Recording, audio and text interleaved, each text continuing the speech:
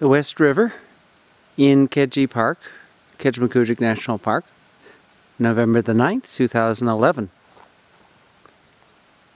This is coming into campsite 22, and this is the docking bay. And here we have the picnic tables and the tent pads underneath an amazing pine canopy. And there's one thing I wanted to show you. One nice thing about Kejimkujik Park is that, well, here, this is actually the trail, the one I'm on, the West River Trail.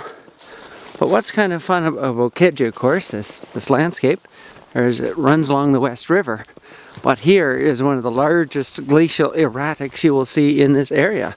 This massive great boulder right in the middle of the West River. And it's scenes like this that you will see all through Kejimkujik Park, especially here on the West River Trail.